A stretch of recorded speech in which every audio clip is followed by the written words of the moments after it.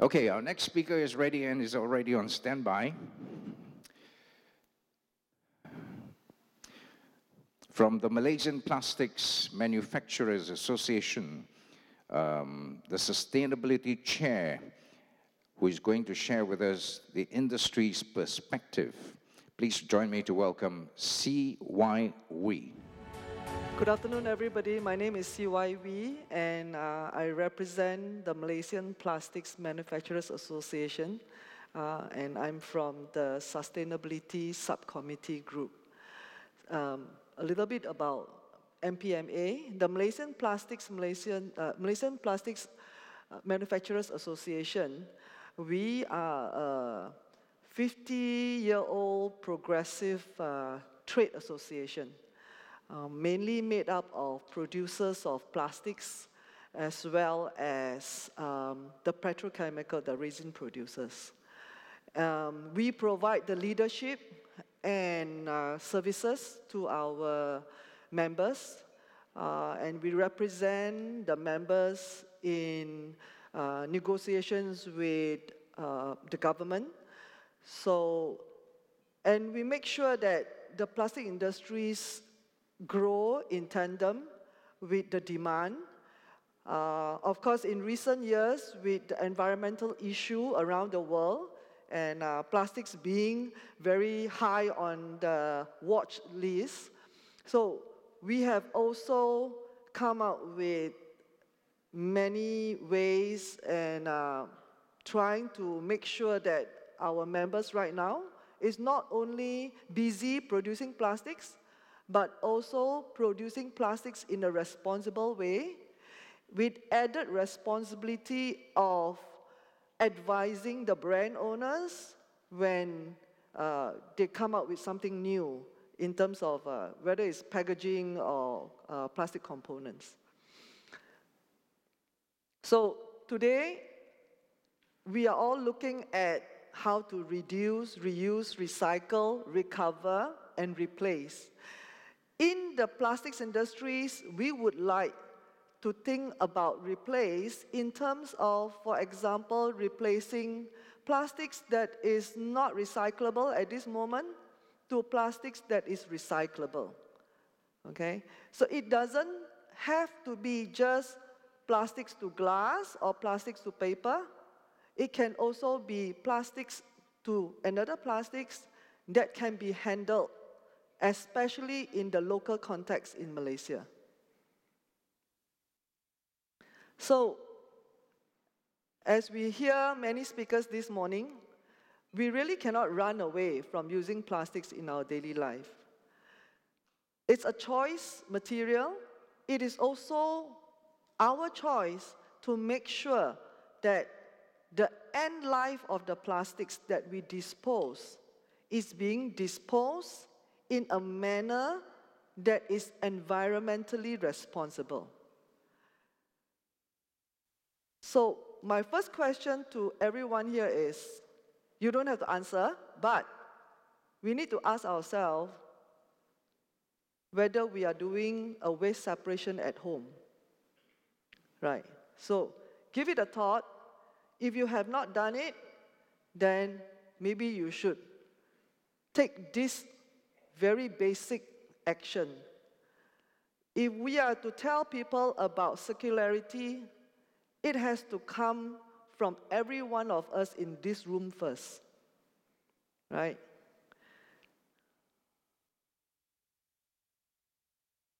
So in Malaysia, we have, right now, you must have heard it yesterday from the minister, we are going to have our Malaysia Plastic Pact, which is a spin-off from the UK Plastic Pact. This will be led by the UK Plastic Pact. And the UK Plastic Pact, it's about new plastics economy. New plastics economy is an 18-page directive, okay? It can be also what I would call, in a simplistic term, a compass for the plastic industries, as well as the brand owners and other stakeholders that somehow is in this plastic loop. So the next request is, if any one of you that is involved in plastics in any way, you should by now have this 18-page new plastics economy. If you do not have, you can Google or you can contact MPMA for it. It's a very easy, simple, 18-page new plastics economy. It gives the world a direction of where we should be going. It may not answer all our problems at this moment, but there is a direction. So, for MPMA, the important thing is we have to do something in a concerted manner. If you think of circular economy for plastics, you may have one way of thinking. Another person may have another way of thinking. We are saying that we are all doing circular, but is this applicable in Malaysia? You may think that in somewhere in UK, this is the circularity, but in Malaysian context, it is not, because what technology is available here may not be the same in UK. So at least this new plastics economy encourages us to be aligned. We are circular and we have to be aligned. We have to be in one full circle rather than many different circles, right? So the new plastics economy, these are the core partners. There are more, but these are some of the core partners. The three things that it says: eliminate all problematic and unnecessary plastic items. So the brand owners will have to look into this.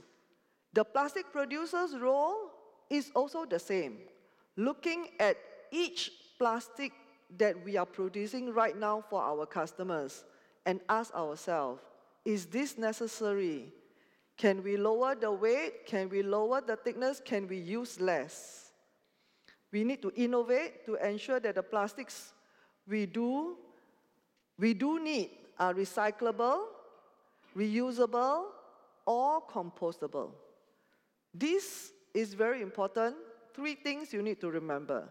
From now onwards, we are telling our members to focus on these three. Every time we produce something, we hope the product that we produce meets one of these three: reusable, or recyclable, or compostable.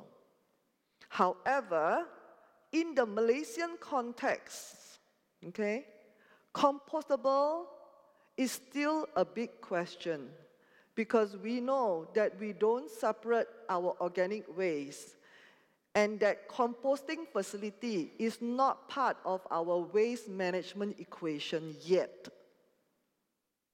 So for the time being, all the biodegradable bags that you are getting will still end up in the landfill.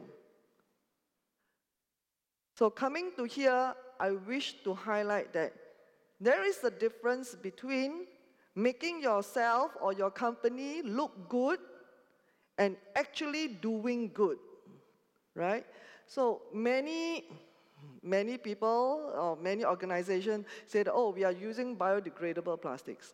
But in the Malaysian context, there isn't a way to retrieve the biodegradable plastics and put it into the composting facility where it is made, where the biodegradability can take place.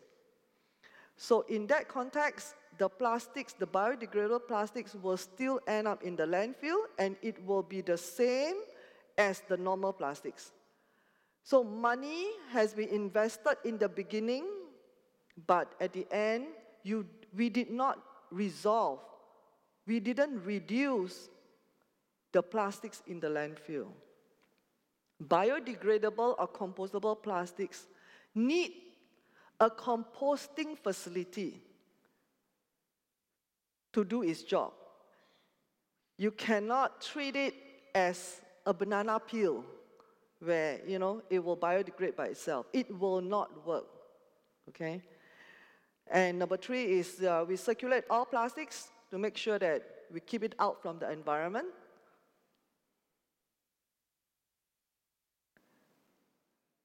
So a few things that is mentioned in the new plastics economy. Some of it I spoke about just now.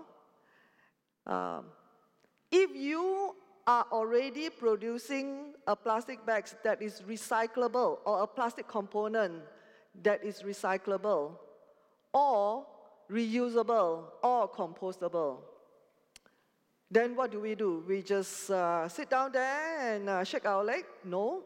You are supposed to go for the next target that says, can you use a post-consumer content in your product? So that is the next challenge. So the new plastic economy asks that we think about this and not stop at here, right? This is the new plastic pact, the Malaysian plastic pact. So we are going to be part of this world organization. 5 main players in the plastics industries that has to work together, which at this moment, I'm honest to say that we are still trying, okay? So the first is the resin producers, the manufacturers of plastic parts, the brand owners. 1, 2, and 3 has been talking all the while. And traditionally, we always talk about what's the next new plastics that can do more wonders, But moving forward, we will be talking about what's the next new plastics that can do more wonders, not to the product or to increase our market share, but on the economy, right? The number 4 and 5 is traditionally out from the link, okay? So moving forward, we have to strengthen that linkage with the retailers and with the recyclers. Because whatever we churn out, requested by the brand owners, we have to make sure that it can be recycled in Malaysia if the product is going to be used and end up in the Malaysian landfill. If it is overseas, then we too have the responsibility to make sure that that can be recycled in wherever it will end up. So that is the newfound responsibility for the producers, right? And for this group of people.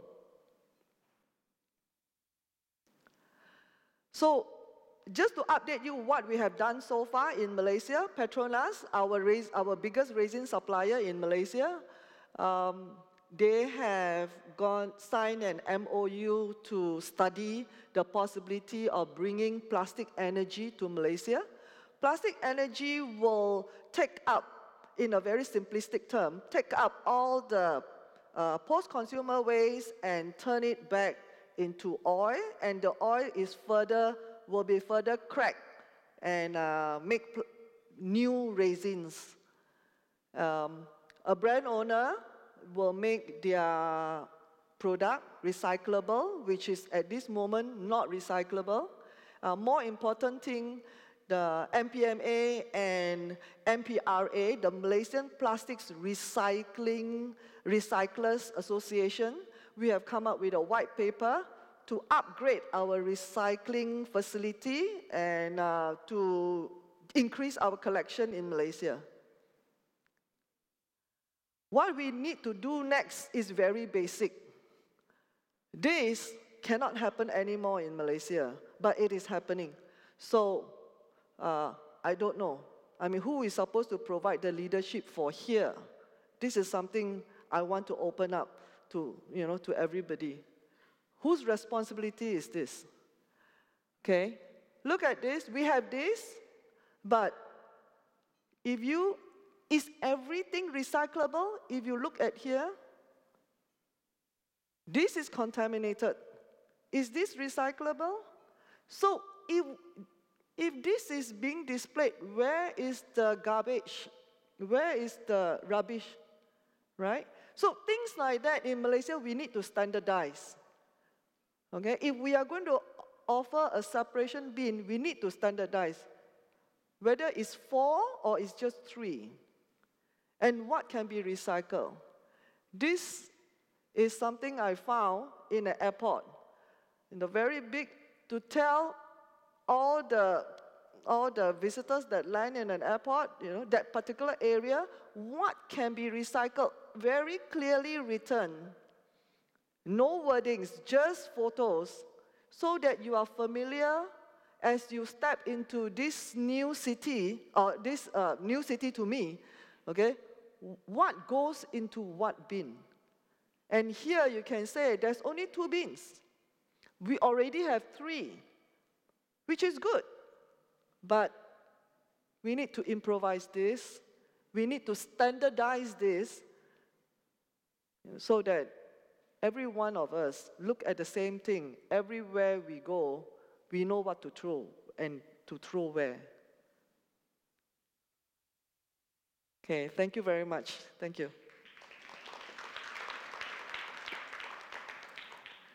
Okay.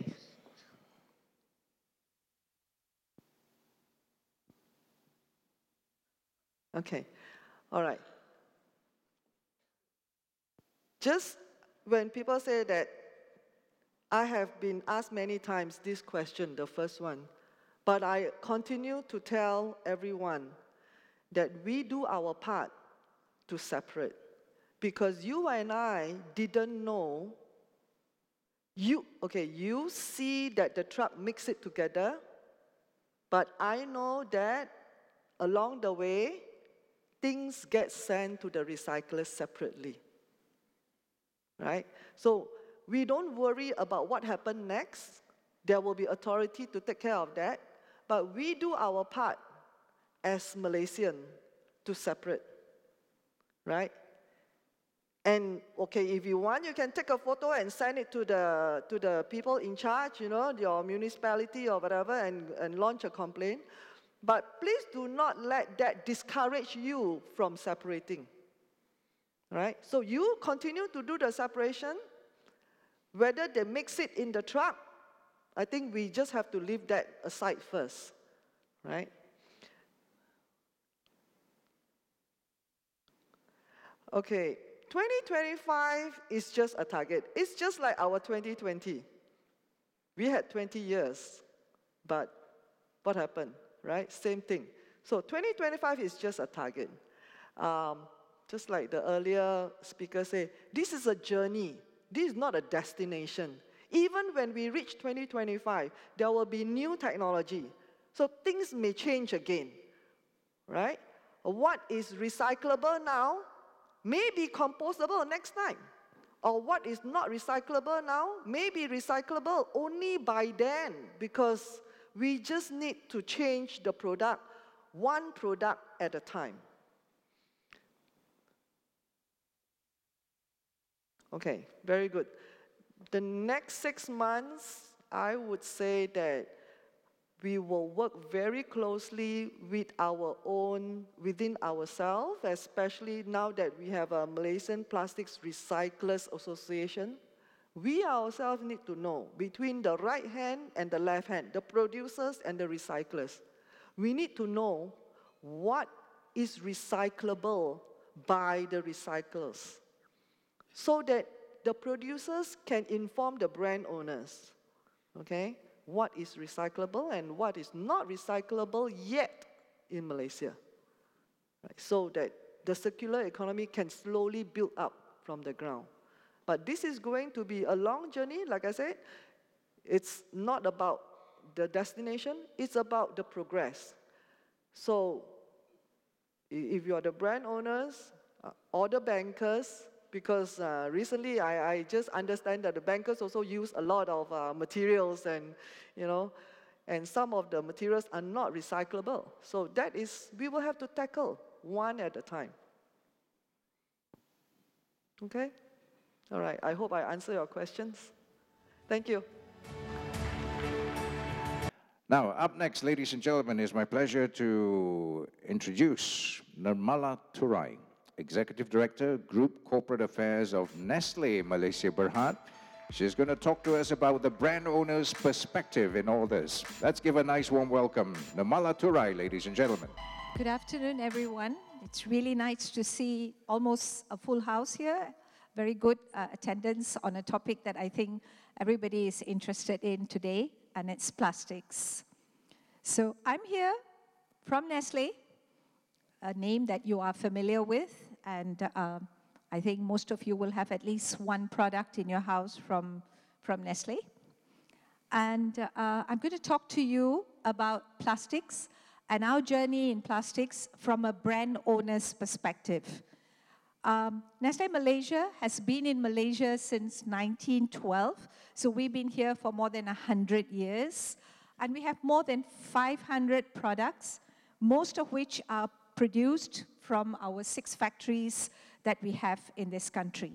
So yes, we produce a lot of products, and clearly plastic packaging is something that we use across our output.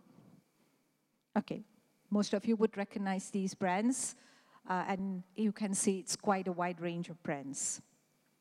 Now, in Nestlé Malaysia, in Nestlé, not just Nestlé Malaysia, but in Nestlé across the world, we believe that we have a responsibility to support people having a positive quality of life, and we would like to contribute to them having a healthier future. And the fundamental principle that we like to practice is respect. In this case, when we talk about plastics, we have to talk about respect for the environment, respect for our consumers. These two things are very, very important to us. Now, we've made a global commitment to packaging. Before I talk to you about the plastics that we use, let me tell you that we have a global commitment to packaging, and our vision is that eventually none of our packaging ends up in landfill or as litter. And our ambition is to be 100% recyclable or reusable by 2025. So you look at it and say, oh yeah, this is the global vision. I'm sure in Malaysia we're way, way behind and we're not doing anything. Is that true? Okay? But the first question, before I even tell you what we're doing, is why can't we stop using plastics today? A lot of people tell us, just stop using it. You don't need it. Use something else. When we do food manufacturing, if there's anyone here from the food industry, food safety is of paramount importance. Even as recently as a few days ago, you heard about a major food poisoning incident. Food is very, very sensitive, right? Lots of microbes, spoilage. Food travels many miles across the country where we transport it, not always in the best conditions, not always in refrigerated trucks. So food safety is very, very important. And it becomes very important to have packaging that can protect the food so that we can protect our consumers. We do baby food, right? You do not want your babies to be affected because we decided that we will pack products in unsafe packaging. So we have a challenge. We need to offer safe products, well packaged to our consumers. At the same time, we should be responsible manufacturers and take care of the planet in which we live in. Okay. Globally, as part of our commitment, we have set up a Nestlé Institute of Packaging Science, which is dedicated to the development of functional, safe, and environmentally friendly packaging solutions to accelerate our sustainability agenda. Again, really nice. Up in Switzerland, in the mountains, lots of nice things happening, lots of good ideas, lots of good initiatives. What then happens in Malaysia? Before the current excitement, I would say, on plastics, we have already started this journey. And as you can see, I'm not sure whether this is working. Okay. As early as April 2013, we started our journey to achieve zero landfill status, zero waste to landfill. So that's a long time ago before anybody started talking about responsibly disposing of materials. We first started in June 2013 to impose this target. We talked about targets. It's important to have targets because targets means we have a journey, we have a commitment, we have an end goal. And I'm very proud to say, in January 2017, all our factories, by January 2017, all our factories have achieved zero waste to landfill status. And this is an audited report, so you know that it's something that has been done and checked and confirmed that we do this. And it took us 4 years. It's not so easy. It's not something that we say, tomorrow morning we're going to have zero waste, and it happens. Again, it's hard work. Okay. So what have we committed to do in Malaysia? As with our global objective, we have a commitment that all our packaging in Malaysia is designed to be recycled by 2025. We say designed to be recycled because we do have the big question of what will consumers do with it? Will they recycle it? But we have to start by offering you products that can be recycled. Because you can have a commitment to recycle, but if the product is not recyclable or designed for recycling, it's not going to happen. We have to simplify our packaging because multi-layer packaging is very hard to recycle. At this moment, and then we need to reduce plastic usage in packaging. Even this is not as easy as it sounds. When we start using thinner packaging, using less packaging, this is Malaysia, this is the tropics, what happens? You have a lot of little friends who say, okay, it's very easy to get into a pack of Nestlé product now. I have food.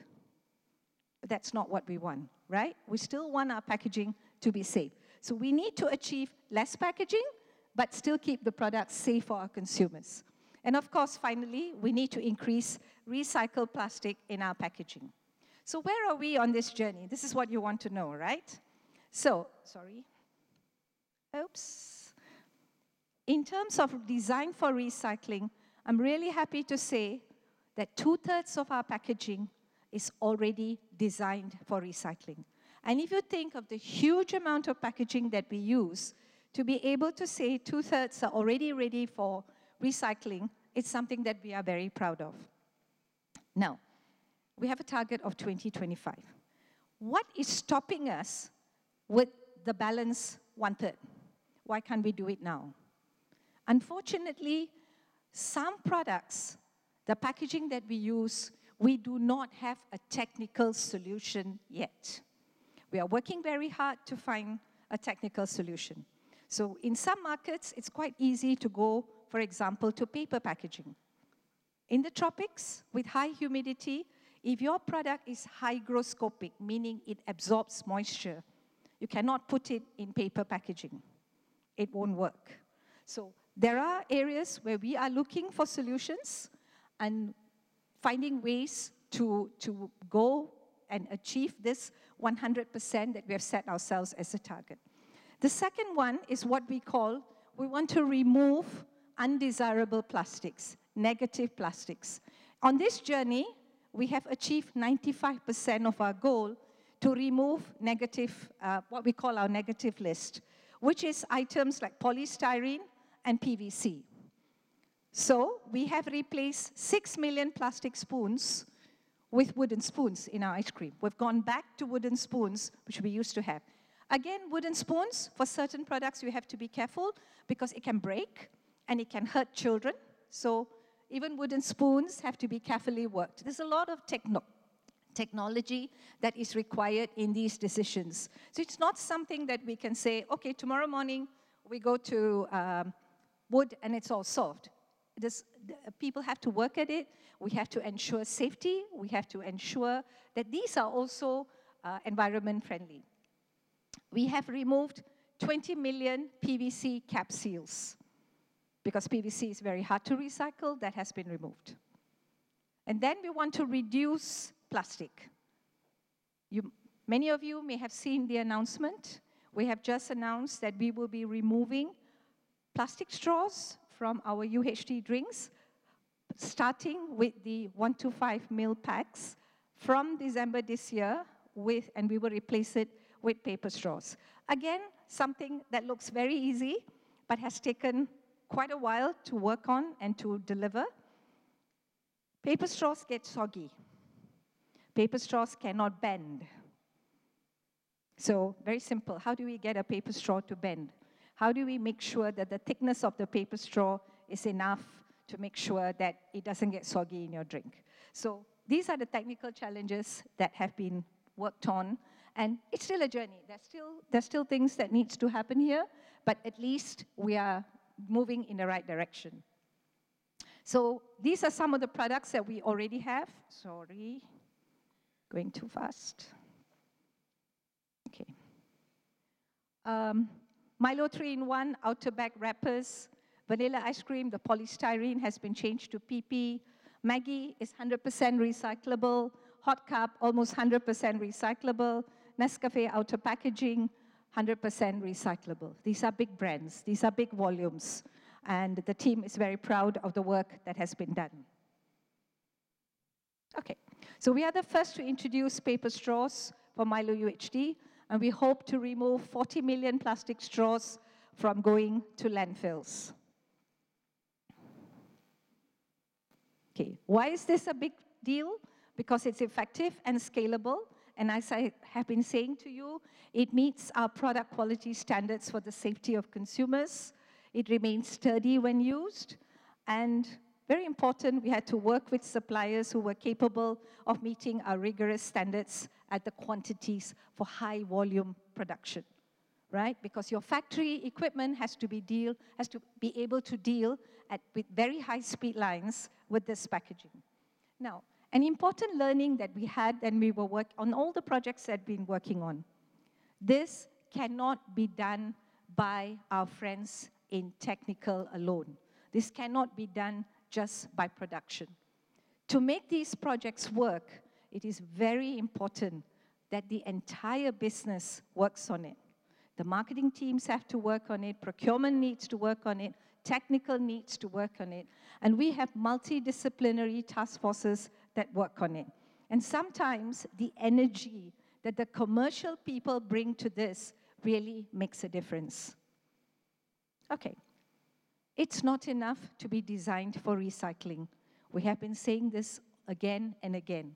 We need a circular economy. We need to collect back. We need to recycle. This is a project, interestingly again, which started in 2012. Again, well before all the current buzz. This is a project between Nestlé and Tetra Pak, and we collect UHT packs, not just Nestlé packs, but any UHT packs, and we recycle it, and we make roof tiles for underprivileged families. So in 2012, we collected 300,000 packs. In 2018, we collected 30 million packs. These are not small numbers, these are huge numbers, and our target is 35 million for this year. And in the last 6 years, we have collected 60 million packs. Yep. Video? Batman? Yes, I like. Poison Ivy? Yes. Hey, let's go and play over there. Okay. Stop! You cannot leave your drink packs like that. Do you see the 3 bins? For your drink packs, you need to put it in the recycling bin properly. Oh! But before you put it into the recycling bin, you must do the flip, flap, and flat. I will show you how. First, make sure you push your straw all the way in your drink pack so that it is recycled together with the drink pack. Then you flip, flap, and flat. See? So easy. So that's how you do it. After you put your drink packs properly in the recycling bin, it will go to the recycling center. At the recycling center, the drink packs will be processed. They will be recycled into paper and polyol. The polyol will be made into roofing tiles. These roofy tiles will all come together one by one to form the roof of houses that will be used to support the community. This is the complete recycling journey of Dream Pack. Wow!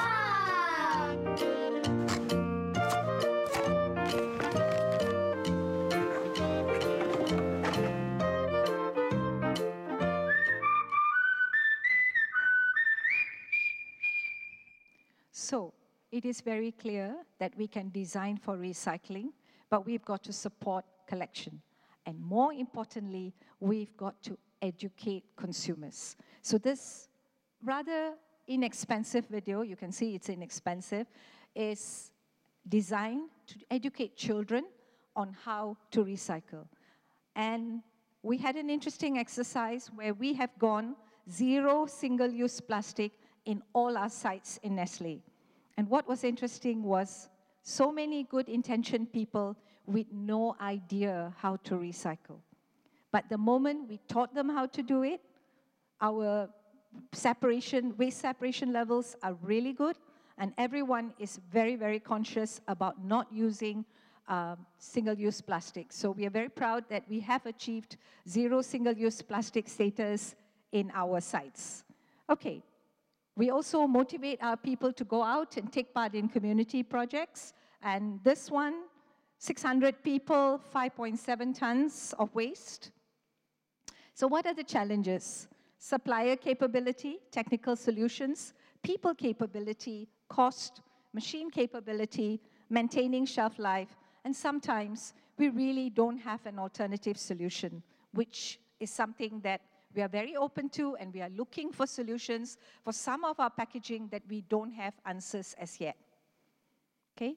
And the last part, last but not least, and really, really important, is the whole game of collecting. How do we contribute to the circular economy? So here we have partnerships with the government, with industry, and with NGOs. And these are some of the NGOs that we work with. We are founding members of the Plastic Pact, and I'm very excited about being part of the Plastic Pact because for the first time, we are bringing in brand owners, retailers, government, recyclers, because that loop has to be closed so that we can all work together to contribute to addressing the issue of collection. Oops, sorry. Thank you.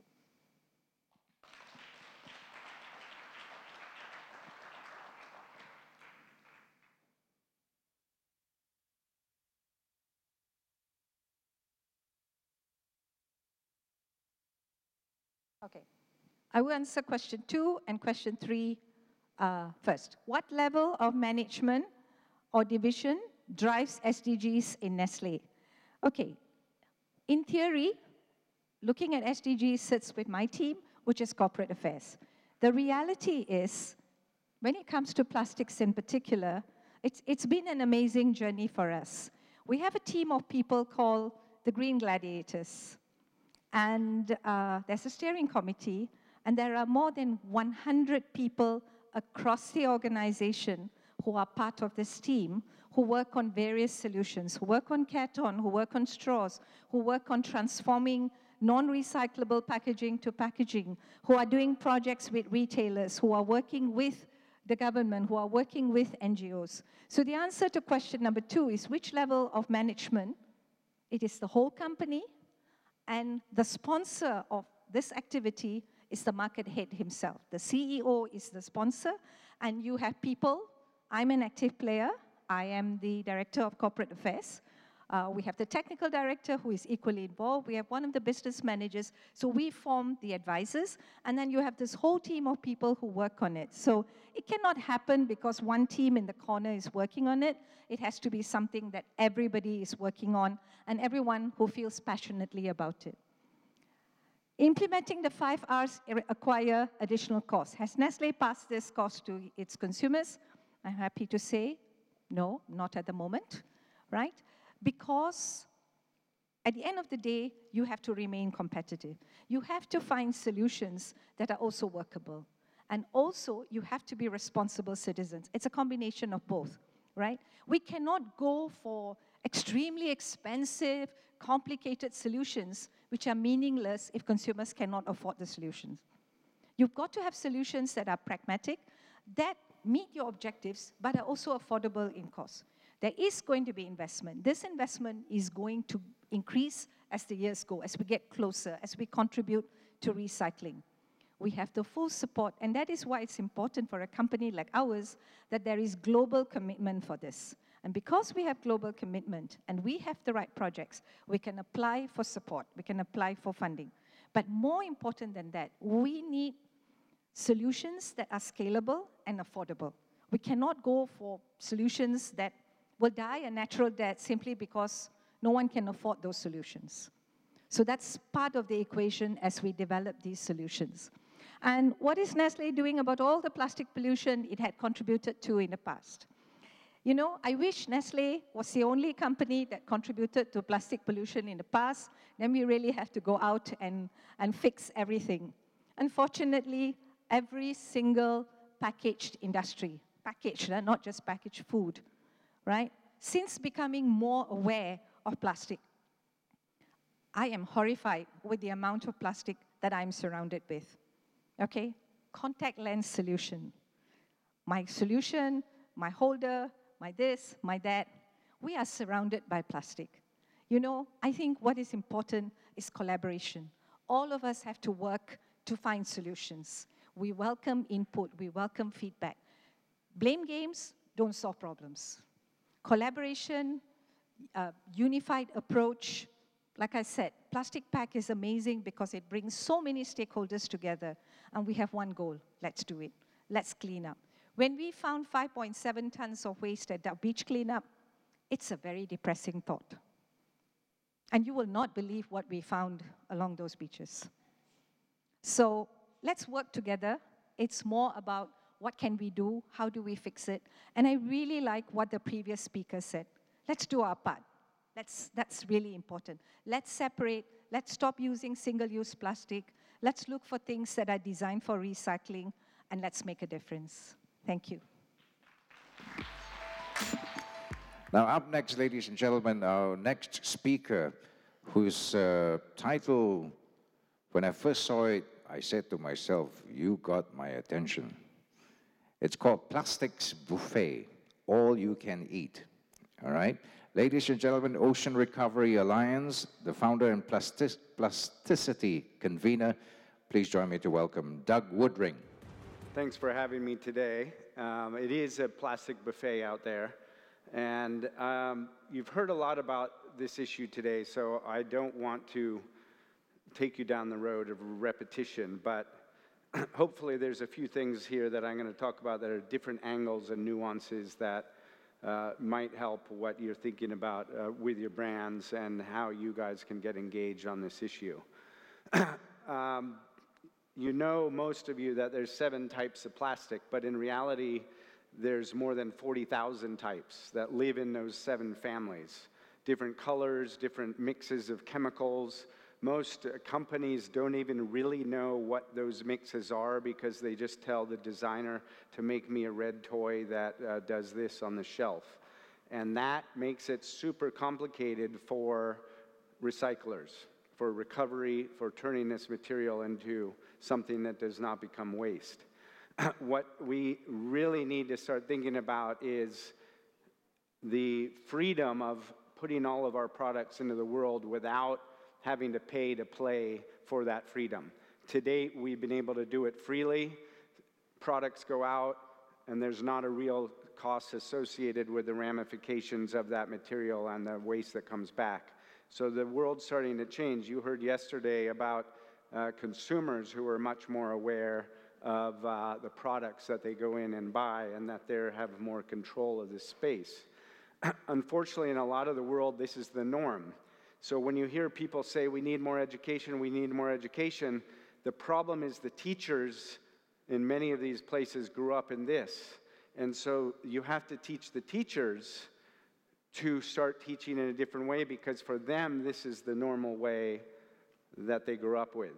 And so just the challenge of getting education through the system with people who feel it in their heart and their head is different than just assuming you can get into a school and tell all the kids that you have to recycle with a blue or green bin. Climate change is a super big issue, but I would argue that plastic pollution impacts people daily more than climate change does right now.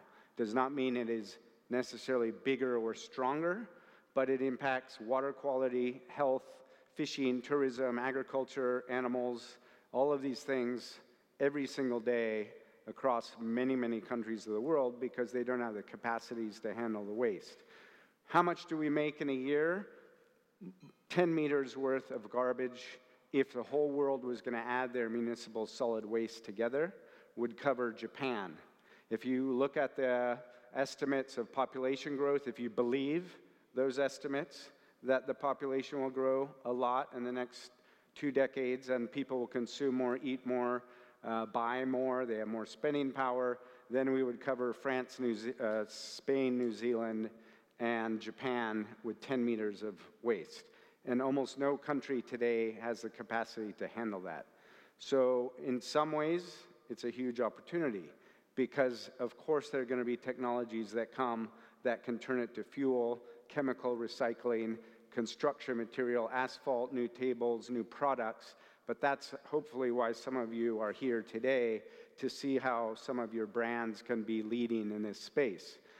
We've seen charts like this before, but the real reason we have a big pollution issue is because down here is the amount of money put into recycling and waste infrastructure in the last decades, which, as you heard before earlier today, does not by any means complement the amount of production in material use that we have.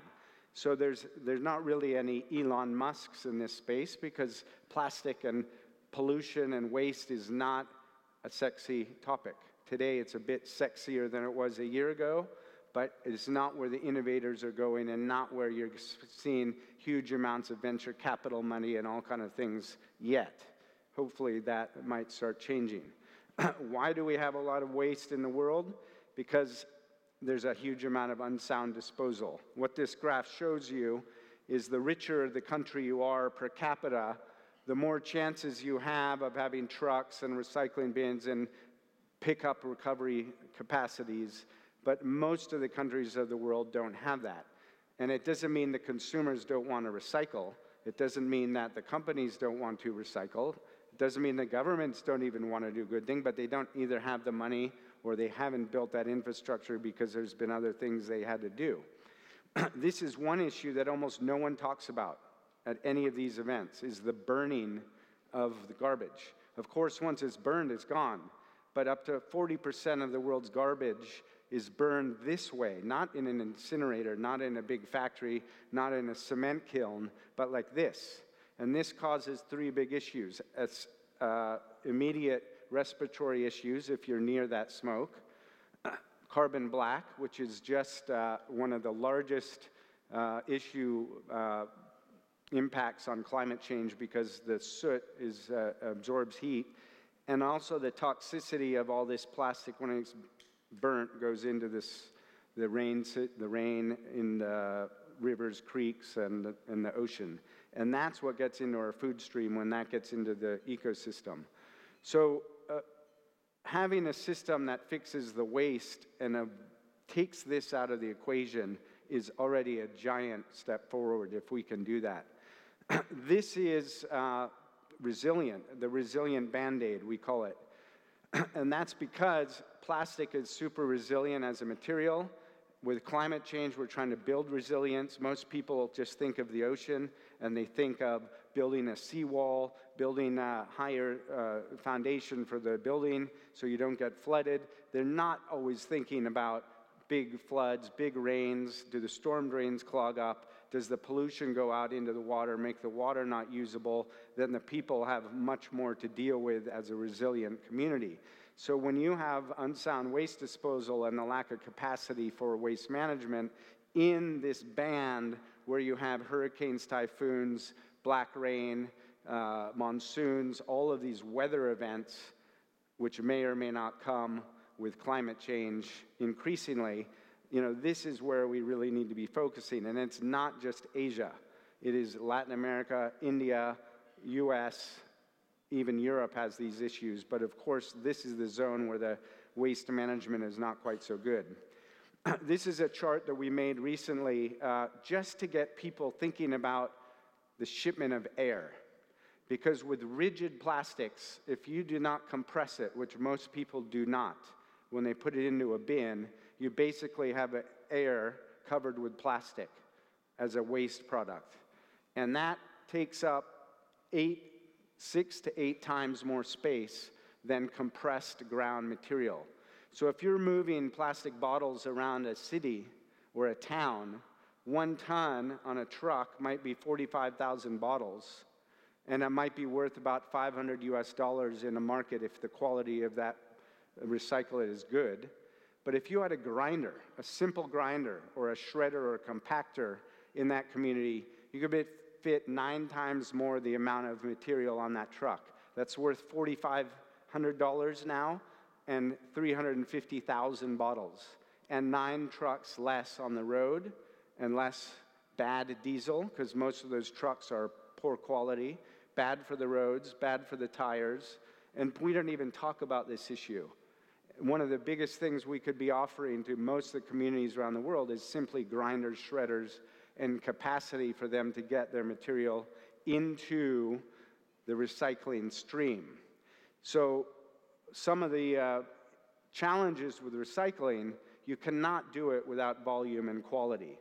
And the quality comes when at the very beginning of the sorting system in our cities.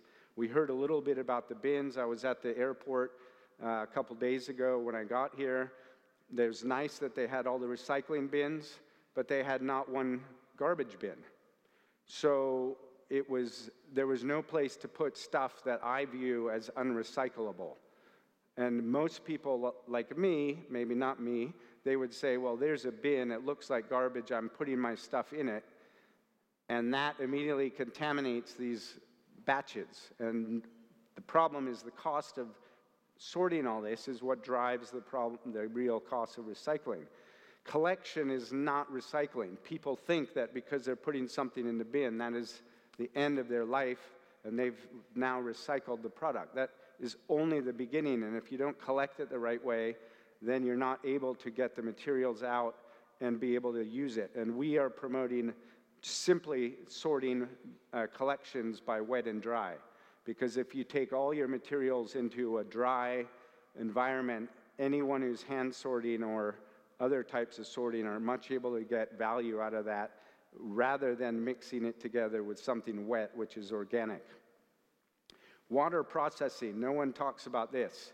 One of the reasons a lot of the recycling factories get shut down is because they do not pay, and they don't have the ability to pay for water processing machinery. Some of the water processing machinery is too big. Literally, the machines are too big for a lot of the recyclers' smaller shops and factories. So the government comes along and says, wow, that looks like a horrible processing recycling place because the water is going out. But you've got to clean it because the sorting and the collection was bad at the beginning. So when this stuff goes out, the government says, oh, this is bad, recycling that, you've got to shut that down.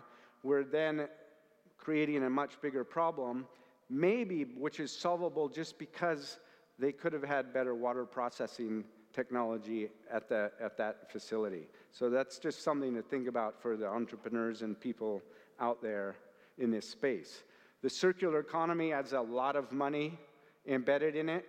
If you look at just the packaging waste in the US alone, paper, glass, metal, plastic is worth about $8 billion estimate, $8 billion just in the waste stream of packaging in the US. 80% of material value of this stuff goes into landfills in the US and is not getting captured. So that's a big opportunity. Why do we have some issues today? It's partly because we have a lack of rules and incentives on standardization of material. It's free to use this, and the retailers are not being held accountable, or they don't feel the consumers are doing enough to make their voice known that they want to do something more sustainable. So we talked a little bit yesterday about single-use plastic. Is it simply for convenience, or is it because all of these things really do have to have a package on it in order to survive on the shelf and be shipped around? This is single-use, but it really is necessary for that product. Can you design away single-use?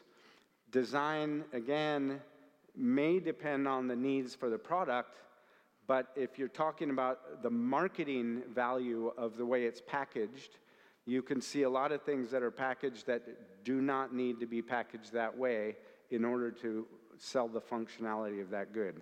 And so it might not just be the designers that have to help out, it might be the marketers and the way that we think of packaging this product.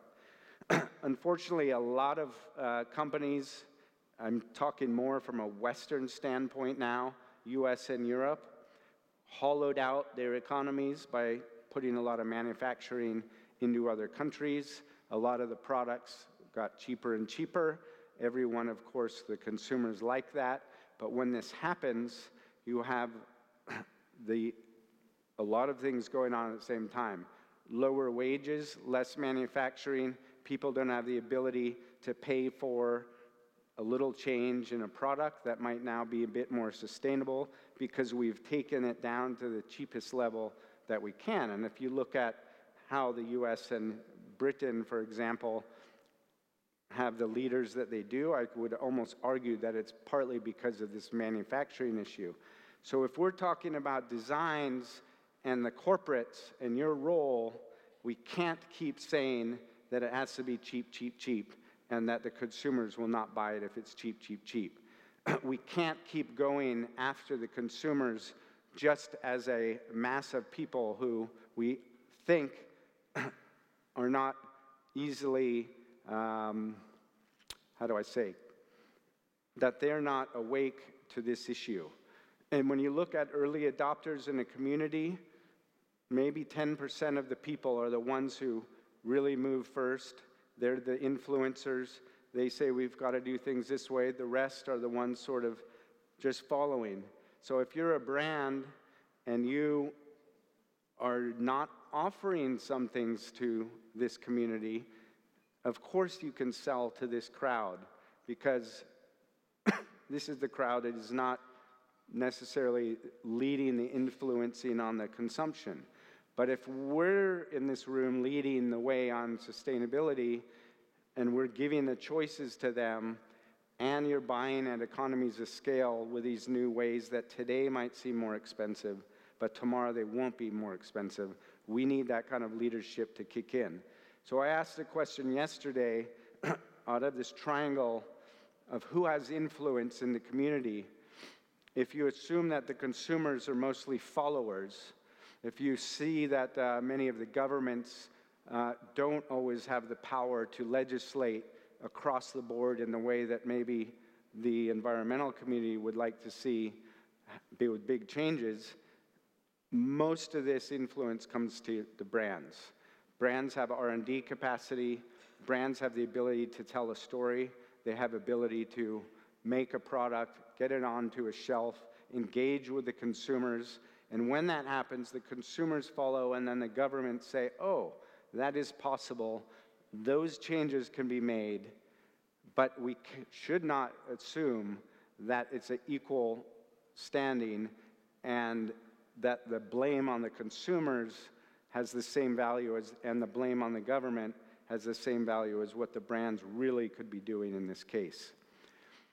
These kind of materials, products, are what I would say are easily marketed away plastic that has no functionality whatsoever in this product and its use, and there's no reason why we should have these things on our products if that retailer or company is talking about sustainability. These can all be recycled. If the supermarket really wanted to have these on their apples, But if you take them off the apples at the point of the loading of the counters, the consumer doesn't have to touch these, and then therefore they won't get distributed in the households and won't become part of the waste stream. If this then becomes a pure recyclable material, polystyrene is very valuable if it's pure and it's all gathered at the point of retail back into a box and back into the reverse supply chain to be used. So I think with that, I'm going to end on this slide, that the new rules of success, I believe, in this game are that you do have to start thinking about paying to play. And what that means is paying to play to get your products into the market. Because getting into this stadium and getting that audience, they are having more power and ability to say, yes, we want yours, or no, we don't want yours anymore. And if you're able to see beyond that and make these challenging choices of a little bit extra money on a package that is better to be recycled or more standardized for that, then you're going to be able to be a leader in this space with engaged consumers around a product that might be plastic but might be not as negatively impacting if it becomes waste in the end. So I can take questions if someone wants, if you got any on the screen. Isn't it going to stress the environment more if all packaging is to be replaced with paper packaging? Less trees, less oxygen. I didn't really talk about paper, but personally, there's many ways that you can, assuming you're not cutting down virgin forests, there's many ways that you can sustainably have wood, which is carbon absorbing, and plenty of ways to use recycled packaging of paper and cardboard. That material, when it's in the environment, will not last long at all, especially if it gets wet. You cannot make that argument with plastic, ever. So the life cycle analysis of plastic, which never includes the longevity of that piece of material in the environment, is never made. And you can, in my view, you can therefore never compare it with paper. The last one, unified international body. All countries join, formulate standardized laws that each country can gazette with enforcement. Would this not speed things up? Absolutely it would. The problem is there's no international body to do it. Hate to say it. And that is the challenge. You need to have leadership. You need to have a multilateral institution that can suggest enforcement or suggest even programs for EPR, extended producer responsibility, taxes, fees, paying to play. If you were to put money on the table before you're putting a product in the market like Taiwan does, you have money then available to handle that gap that I showed you in recycling infrastructure and machinery and equipment to handle the material for its second life.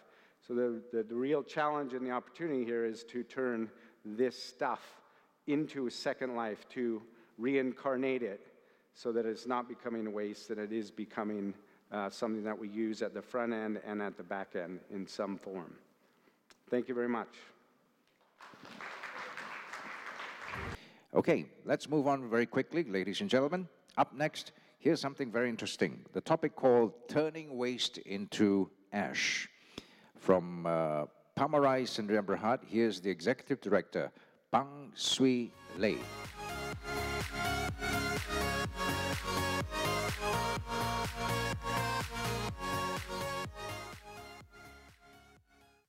The previous speaker, Mr. Woodring, mentioned that there's no Elon Musk in this space.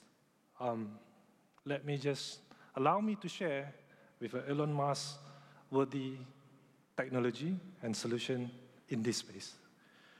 Well, I believe it has been a long day for you, since the organizer has allocated only 15 minutes to me. And for me, a good presentation and a speech, it's very much the same as checking out a girl wearing a short miniskirt. Long enough to cover the vital parts, but short enough to capture your attention. So now that I have your attention, let's talk some trash. But of course, we are not talking the kind of trash about other people, not about the government, not about political parties, not about political leaders. We are not that. Or are we actually?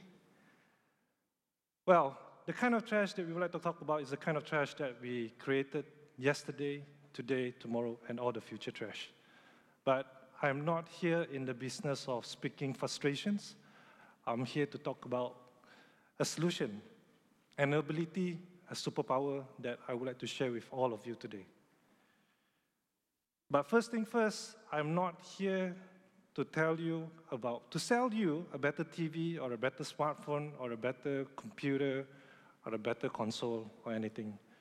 I'm here to share with you an amazing technology and equipment that allows you the ability, the superpower to be a hero.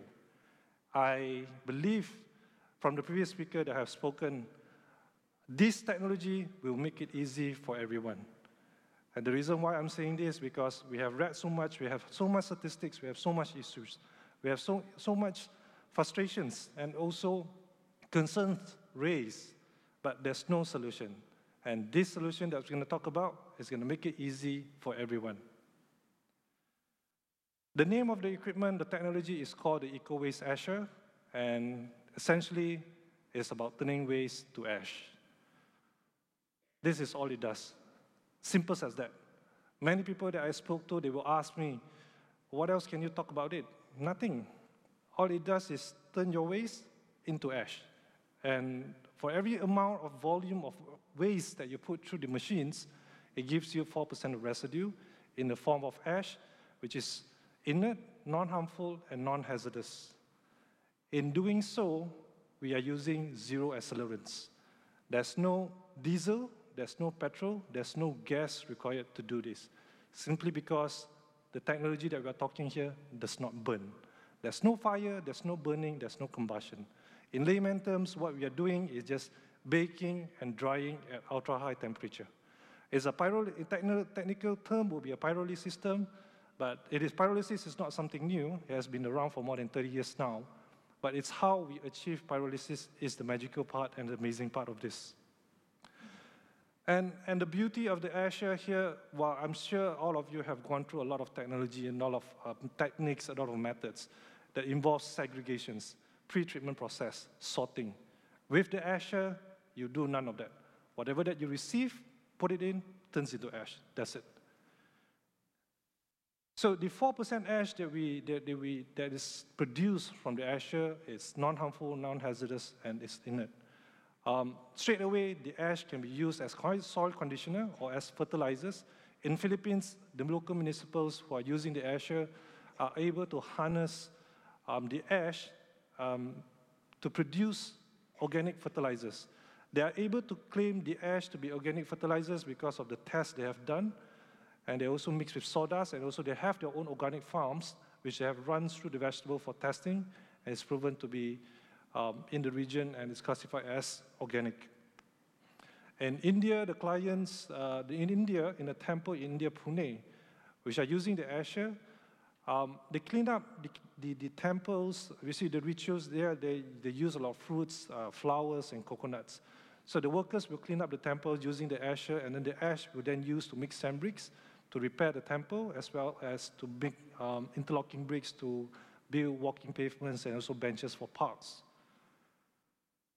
So the Asher comes in 3 different models, 2-ton solar, 2.5-ton electric smokeless, and a 4-ton electric smokeless. The 2-ton solar emits 70% vapor, 30% smoke, whilst the 2.5 and 4-ton electric smokeless emits 100% vapor. And all 3 models fits nicely into 1 parking space. So I always tell people the Asher, it's about 3 A's. Well, we can come up with all state-of-the-art, cutting-edge, fabulous technology, but if it is not accessible, it is not available, it's not affordable, then it doesn't make sense for anyone or for any countries or government. So it's a very simple, slim, simple, compact technology. It's a very modest and humble technology, yet it delivers what it has to deliver. So it's a whole bunch of information here. There are 12 key takeaways that I would like you all to absorb and take back. But the most interesting one that I want to point out is it is a closed-loop system.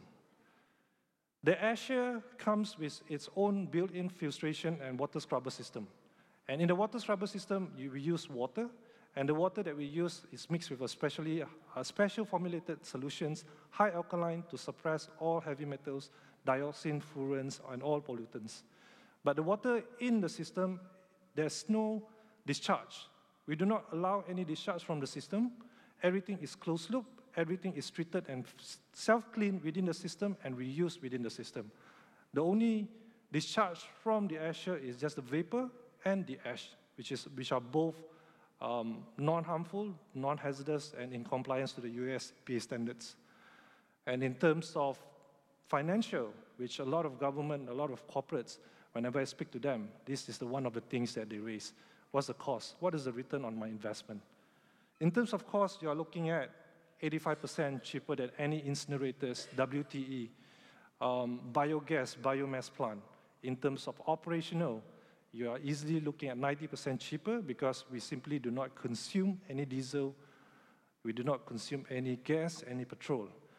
The only OPEX to the system is the maintenance of the consumable for the filtration system, which is not more than 6% of the CAPEX cost of the AirShare. Electricity consumption is very, very slow for the electrical model. It's the same as your 1.5 horse aircon, which is ranging between 3.5 to 4.3 kilowatt hour. And water consumption, because of the water scrubber system, annual consumption at Malaysian tariff, you're looking at only 20 ringgit. So, in brief, the technology. So at our demo factory, when we arrive at these slides, I can share more because if I dive out too much, I can put the audience into the AirShare and not let them leave the factory. But here, I don't have the AirShare with me, so I can't be diverging too much. Generally, the technology, the IP comprises of three main components, which is the plasma reactor, the refractory chamber, and the whole water scrubber system. This is IP, the IP of the system. So I mentioned there's no diesel, there's no gas, there's no petrol. The heat that is used in the heat treatment process is self-generated perpetually. For as long as there's mass, there's waste in the chamber, the heat continues to grow. Without any diesel, gas, or petrol, our 4-ton units has clipped 1,600 degrees C without external energy, without accelerants. All we feed in is just waste. But in the case of the 1,600 degrees C, it was purely synthetic rubbers and plastic in a factory in China. So the combination of these three components makes it a complete closed-loop system for waste treatment. You see, in waste treatment process, as mentioned by many speakers before, is the pollutions that we have to control. And this is the genius part, right? This is very similar to the caustic system that you have in a vessel, in a marine cargo exhaust system. Similar approach. But the solution that they use, we were able to copy that using our own formulations, very high alkaline, 12.6 pH, together with the 3 layers of special carbons that we have formulated. Whatever that we release from the system is in full compliance at 99.9% efficiency. I give you an example. Allowable limit for dioxin is 0.1 mg per meter cube. Our system suppresses dioxin to the level of 0.014 to 0.0018. Carbon monoxide allowable limits 50 mg per meter cube. Based on US EPA standard method 7, method 8, our system releases at 0.2 mg per meter cube. And of course, of all the slides, this is probably the one that I'm proud most. This is 100% developed, invented, and manufactured in Malaysia.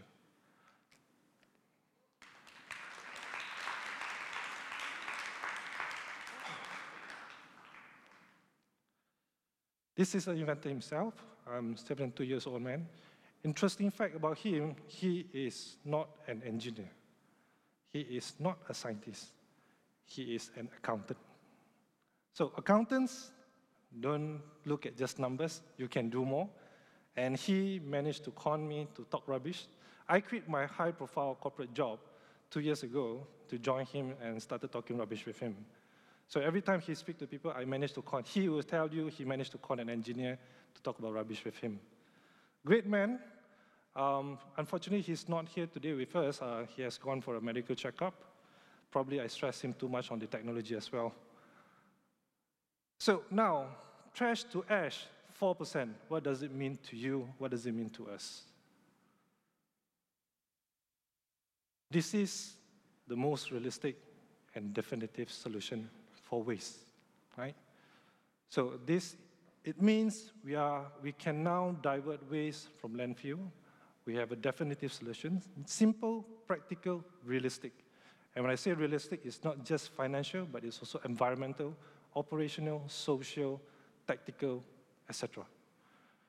Okay, what we have been doing with all the waste in the world, you bag it from your kitchen, you bring it to the your rubbish bin outside your house, someone's gonna come and collect it away, and then goes to the transfer station and then goes to the landfill, etc. So what happens there? The only thing that I can think of, we are constantly relocating. There's no disposal, there's no treatment, there's no eliminating. We are just merely relocating. Relocating to the point that it's out of your sight, out of your mind. No one is bothered, right? I showed pictures of landfills to people. One of the person in the audience asked me, is this a real photo? Yes, this is a real photo. This is not from Marvel or Hollywood. This is a real photo. That shows how insular and how ignorant some of us are. So it means we can stop sending waste to landfills, right? And this is the photo that I mentioned about. And plastics, no problem. And the more, the merrier for us. Plastics probably is one of the easiest ways that the asher can take. If the previous speaker was saying all you can eat, asher is all you can eat. If the asher is the client to the plastic buffet, that company is going to lose a lot of money. Right, of course, and it means with the asher, we can start treating at source. Why are we relocating? Why are we transporting? Why are we accumulating? Why are we storing when we can take and treat at source immediately, instantaneously? And by doing that, we eliminate the needs for rodents, for vermins, for water treatment, for odor control. We eliminate all that. One step, one simple act, solve all problems. So this picture tells it all. If we were to continue the way that we are continuing, this is what is going to happen. We're going to continue to sweep under the carpet. We're going to continue to relocate and send it to the landfill. The Ministry of Rural Development came to see me, and the KSU told me, Pang, I'm very saddened whenever the federal government tells me, whenever there's a landfill reaching its critical capacity, the Rural Development Ministry is tasked to identify lands outside in the rural area to be converted into landfills. So he always tells me, he said to me, orang bandar buat tai, orang kampung kena. Right? So, but if nothing changes, then nothing changes, right? So how can we have that change? That's why when I started here to tell you about a solution, not about frustration. I'm presenting to all of you, to Nestlé, to any association, to any corporates, a solution that makes it easy for you to play your part, to play your role, and be a superhero, and stop sending waste to the landfill. Because all of us can take up the responsibility now. Responsibility is two parts, response and ability. If you don't have the ability, it's difficult for you to respond. I'm availing you that ability. So it's now the time for you to respond. All of us can respond. A lot of us would like to talk about rights because we pay tax. We pay tax, government do the job lah. But we do not like to talk about responsibility. So I humbly invite all of you, be a hero, because all of you can be a hero. All of you can be a landfill diversion hero. And of course, when I speak to governments, corporates, the first thing that they talk about was the return on investment. I don't have the budget, I don't have the money. But the truth is, the money is there. What it's like is the social will and the political will. Most businesses would like to indulge in the fairy tales of continuous growth, handsome return of investment, and also personal gain. If that mindset doesn't change, whatever money that we have will never be enough. So, ladies and gentlemen, with the ability that I'm availing to you today, what will you do? And lastly, thank you very much. And I applaud all of you, actually. Thank you for being here, because the reason why you are here is because you are fighting a good fight. Thank you very much.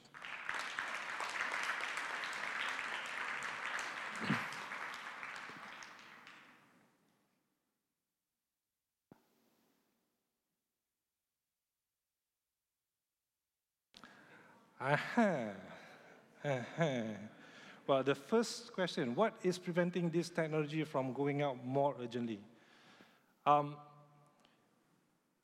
If you ask me, it's compliance and also self-inflicting, I would say self-inflicting compliance. You see, what are we treating? We are treating waste. There are so many standards that to comply, so many regulations to comply, all that. In Malaysia particularly, we are facing some challenges with our Department of Environment to get endorsement of this new technology. Because it is a new technology, we are not able to get it classified and categorized. In our deployment in Sempona, we are going through a R&D phase with DOE just to get a validation of the system. But surprisingly, we are more than 60 units out of Malaysia. And out of Malaysia, these countries are one of those, and amongst those are the most stringent one than Malaysia. Singapore, China, Australia, they are using the Azure there. And our latest installation, which I can mention, but I cannot put it on paper, is Changi Airport. Changi Airport is using this. Why is not Malaysia government endorsing our own Malaysian technology? Well, I can go on with the first question. It will touch a lot of political issues and also stepping on a lot of tails, which I shall not. Okay, for second question, how many machines have been installed in Malaysia? Out of Malaysia, we are more than 60 units. In Malaysia, we only have 9. When I will speak to my clients, my clients and supporters overseas, they always say, hey, Pang, your technology is very good. How many have you installed in Malaysia? I'm kind of embarrassed, actually. Well, out of these 9, 2 are in Sempona, used by local municipals, 5 used by a private company, a group of professors, JV at Nanotech Malaysia. They use the technology to harness silica from paddy husk, sekam padi. Apparently, they have found a method to cultivate silica. 40% of every 1 ton of paddy husk that they put through the system, they are able to cultivate 40% of silica, which they can sell at 5 ringgit per kilo. And they have 5 units of that. Another one will be in Cyberjaya at the international school, Rainy Bunch International School. So the school has an eco-sustainable education program with the kids. So they bought the Azure to self-treat all the waste in the school. At the same time, the CEO encourages the parents of the students, whenever they come and send the students, bring the waste from the home and they treat it at the school. And the latest installation is in Gopeng, an outdoor adventure company that bought and invested the unit and to work with the Penghulu Kampung to clean up the village. So those are the ones in Malaysia. There are 3 models of it. I really would like to meet up with this person. Okay, there are 3 models of this. Starting from a 2 ton, 2.5 ton, and 4 tons is 338,000, 388,000, and 588,000. Ton for ton comparison with any technology that you have, it's easily 85% cheaper. Right? I repeat again, it's 338. I know it's very Chinese. 338, 388, and 588.